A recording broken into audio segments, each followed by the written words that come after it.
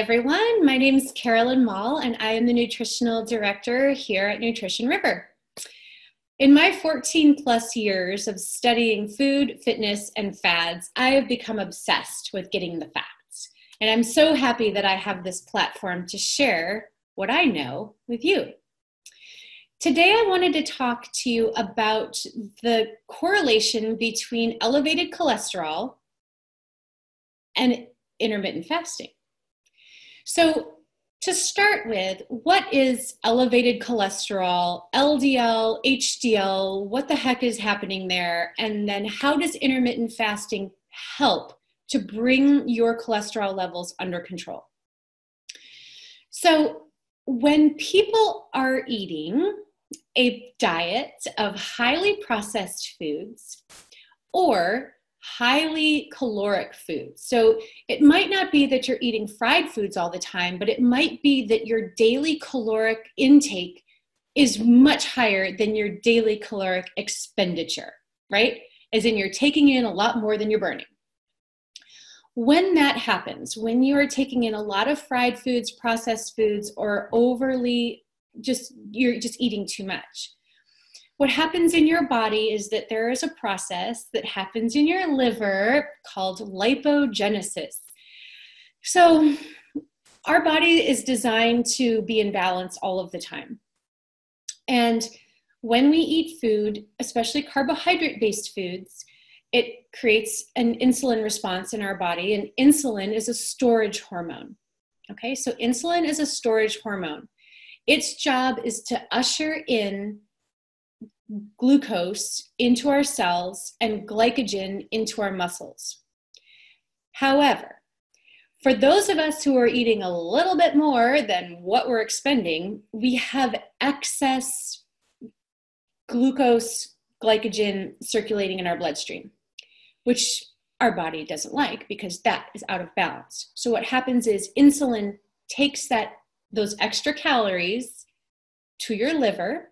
Your liver does a trick called lipogenesis, which means making fat, and it basically stores those extra calories as fat, usually starting around your midsection. Now, that fat that is being stored is also being circulated in your bloodstream. Okay, and so herein lies the thing with the LDL, the HDL, and so that's low density lipoproteins, high density lipoproteins. There's also a thing called VLDL, very low density lipoproteins. That's the worst kind of fat. When excess fat is circulating within your bloodstream, it actually starts to clog your arteries, leading to high blood pressure, heart disease, cardiovascular disease, right? Atherosclerosis, all of the things that lead to, well, you not living as long as you could. So I wanted to just address this. What is LDL? Those are the bad cholesterol pieces that are circulating throughout your bloodstream, and how intermittent fasting can perhaps help you with that. Intermittent fasting makes sure that you are eating in a very small window of time.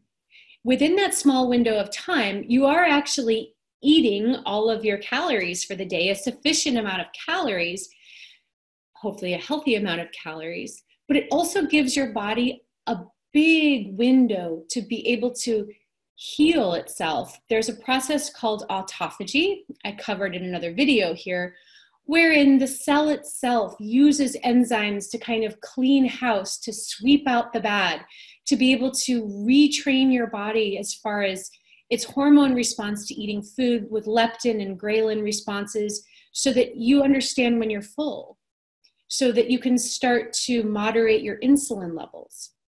We have this great article here on Nutrition River called The Science Behind Intermittent Fasting.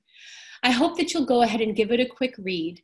I could go on all day, but please leave a comment below here with any questions that you have, maybe any health benefits that you've discovered by intermittent fasting that has helped you to lower your cholesterol levels, to basically prevent disease. That is what we're talking about here.